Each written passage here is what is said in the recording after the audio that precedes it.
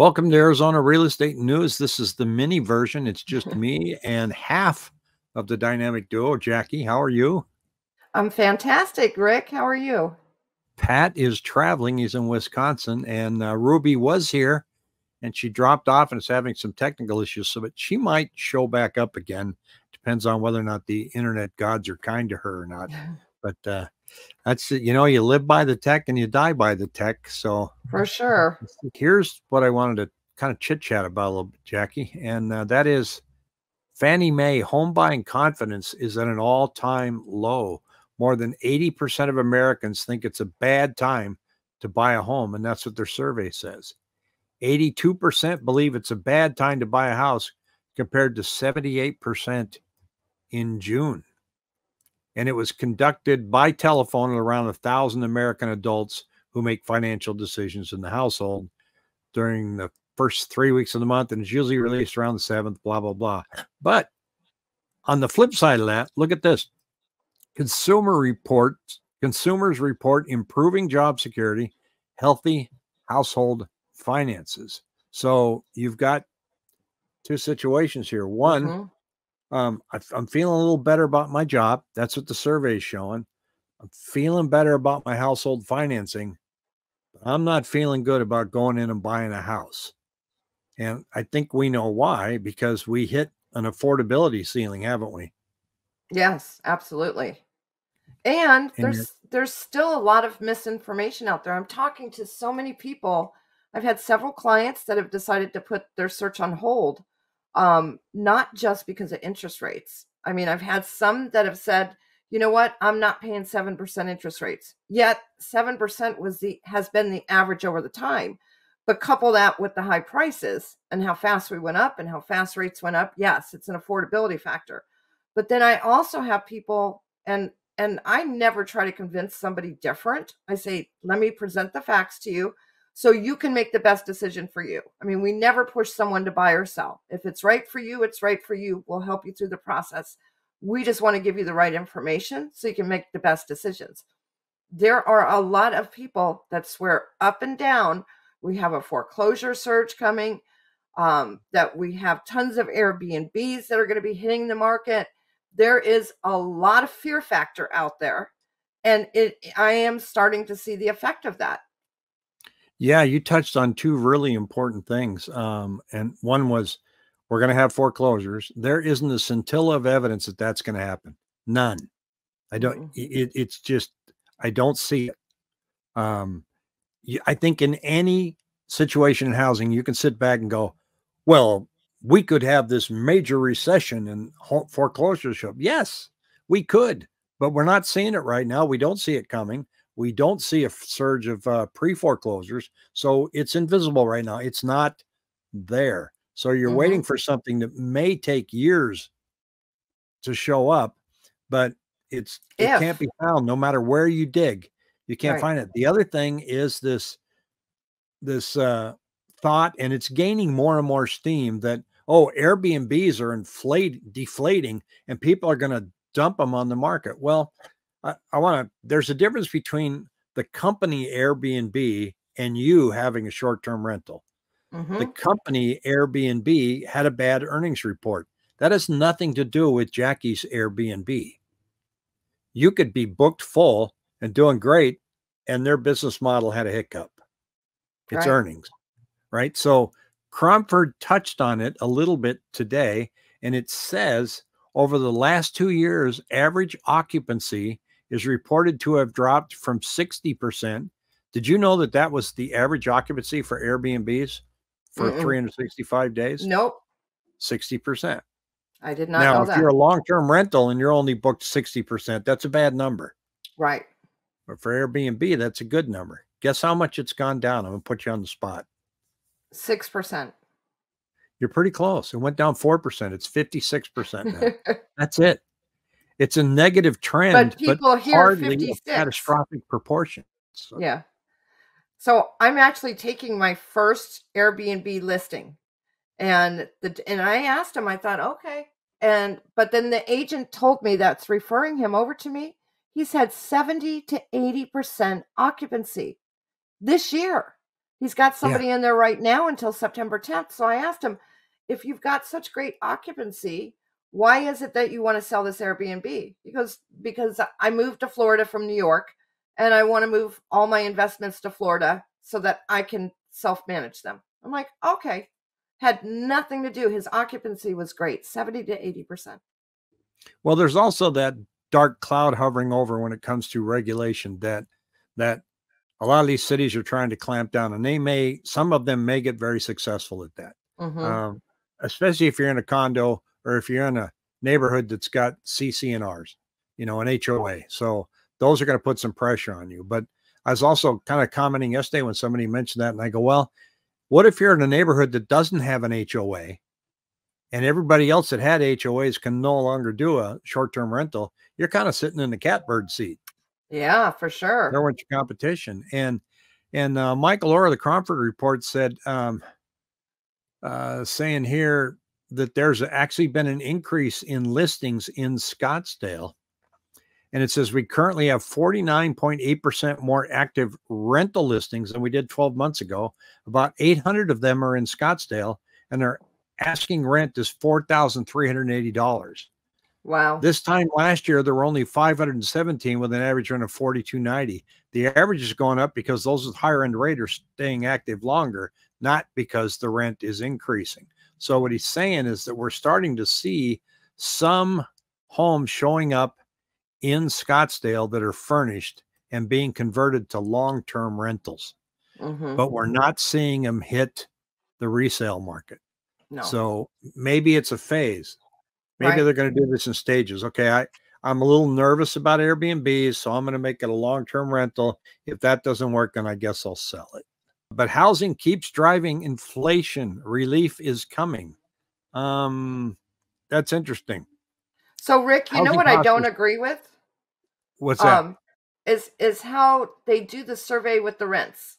And it's such a heavy factor. And they're literally just calling people saying, if you were going to rent your house, what would you rent it for?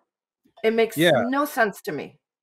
saying that shelter inflation was responsible for 90% of the consumer price index's 0.2% monthly gain.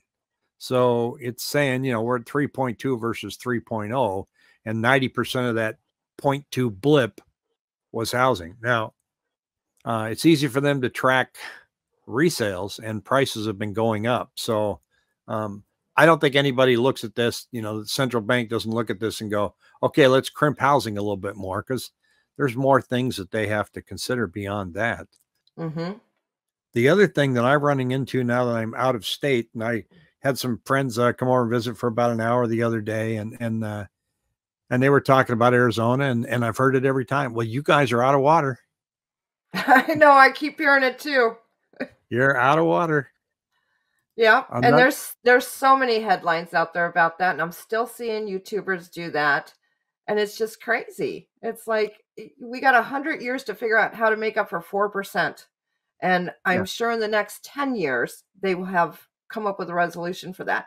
And what people don't realize, I've had numerous people saying, "Oh my gosh, I heard that all the building has stopped." I'm like, Yes, I "No, it heard. hasn't.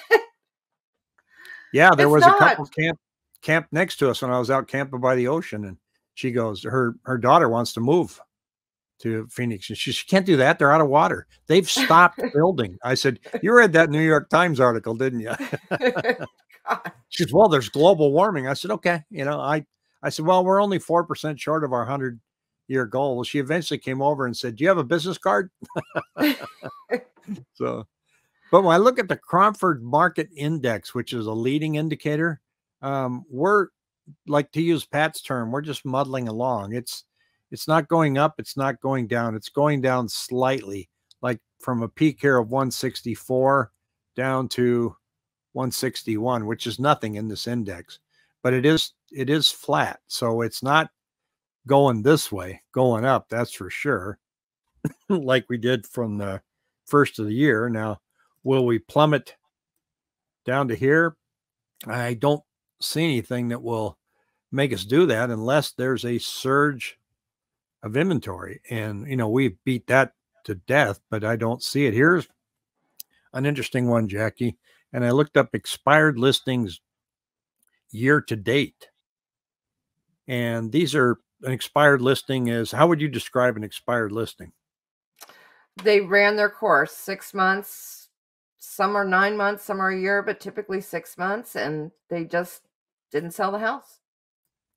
Yeah, they said we tried and it didn't sell. So, and the reason it didn't sell are numerous, but we're trending way higher than last year, except back here when you look at towards the end when rates went up. This is where everybody jumped in right here and said, all right, I got to get my equity while I got it. And then they Mhm. found out they couldn't. So we had these record amounts of expired listings on January 1st, 2022. It was a What pretty high number. what would be interesting is to see where those are, because as you know, it's very micro market.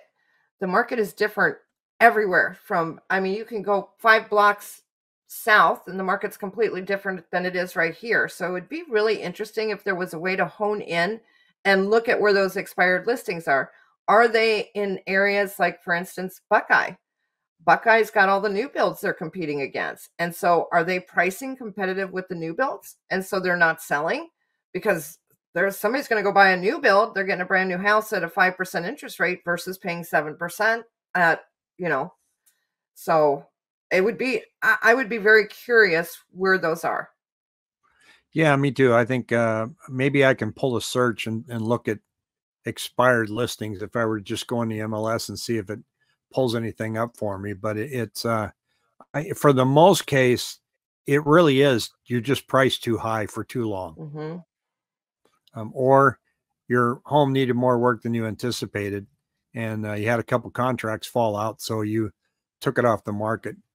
Canceled listings are kind of the same way, although there's a lot of different reasons why listings can get canceled. Like a life change thing came up, says I can't sell right now. Hmm. People cancel. So, but getting back to the sentiment, I mean, it's really boils down to affordability, and it looks like everything that I've read and I've seen, and if you go back and compare it to the 70s, um, it could take 5 years for things to kind of lean towards more balance, where either wages start coming up with a combination of prices, real prices starting to come down to where you have that meet in the middle moment. And in Hmm. other words, the payment coming down, because the payment right now is driven by the high interest rate and the high prices. So if you have prices coming down, let's just say 10%, but we get a full point and a half improvement on interest rates, that can change the direction of the housing market quite Absolutely. fast. So and I think that's probably a more likely scenario, but it's not going to happen anytime soon based on this inflation data. Hmm. I mean, we didn't go up, we didn't go down, we're kind of hanging right there. That probably tells the central bank that they can stay where they're at, but it certainly doesn't tell them that it's time to move down. And that's what the bond market's looking at now. The bond market is not looking at it and going, okay, we can loosen this up a little bit.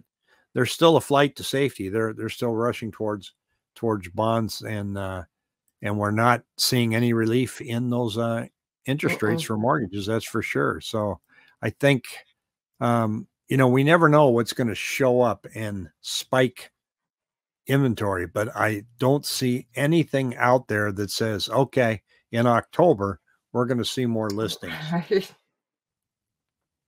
If we look Nope. at where our listings are now, if I can pull this up for us and pull up our active listings weekly, you can see again, it's just a straight line flat, nothing out there. It's not gonna do this again Mm-mm. because there isn't a lot of a floor left. So if you get over here to November, then I think we're gonna see this, and then we're gonna see this. But Hmm. that's just seasonal. But I don't see anything between now and the end of the year that's going to say, okay, I don't see that coming. No.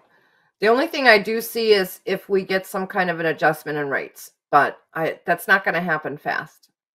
If we got an adjustment in rates, this could kind of start doing this Mm-hmm. but an adjustments in rates is going to take our 7-day moving average of 2,700 contracts and putting it back up to 3,400. And Mm-hmm. as the inventory comes on, they're going to go away. And again, takes me back to those short-term rentals. If you list your short-term rental right now, I'll tell you what, it's gone because it's Yep. such a nice product. So I think people really need to let go of, and I don't think there's a bunch of people out there waiting, thinking, I'm waiting till all these short-term rentals show up. I just think it's chatter right now. Yeah. And I look at these listings all the time. I look at what's available for short-term rentals, and we listed one just a few months ago, and they're great products. So when they come on, they're not going to pile up and increase Mm-mm. inventory. People are going to go, oh my gosh, I got to have that house. And Right. and so there's also a lot of people. I know we had somebody comment this morning on my channel and said, hey, look, here's my situation. I bought a place in Palm Springs back in 2012, I think he said, and he goes, and now I can sell it and I can come over there and I can pay cash. So I don't really care where interest rates are. There's Right. more of those folks out there than you know. Yep, for sure. So they don't believe in rate lock. They don't have to. Mm-mm. So, Has no but effect. you also have to be able to sell that thing for $1,000,001 too. Who's going to buy your property out there for $1,000,000? They might be the ones concerned with rate lock. So now we also have the producer price indexes coming out, I think tomorrow. Mm-hmm. Call that the PPI. And that's how much is it costing people who make things for their materials. Producer price index, bread. If flour went up, that gets factored into the sugar. So that's going to be interesting to watch because I think that from what I've seen, I'm suspecting that may be a little higher as well, but not by much, probably not enough to move the market. So we'll see what happens, huh? It's going to be interesting. I wanted to pull up the chart that Cromford had that showed where you're at in the cycle. Mm-hmm. And I couldn't find it yesterday in my files, but I think we're I think one of them is skepticism. That's what I was going to say. That's where we are. Yeah. So see what's after skepticism? Acceptance? Yes. But I think we actually hit that and then we backtracked a little bit. Yeah, it's never That's what it feels like. it's never a solid science, that's for sure. No. So, No. but well, Jackie, you take on the day and have a great weekend, and we will see the rest of the gang here again, maybe perhaps next week. All right. Thank you, Rick. Bye, See you guys. later. Bye.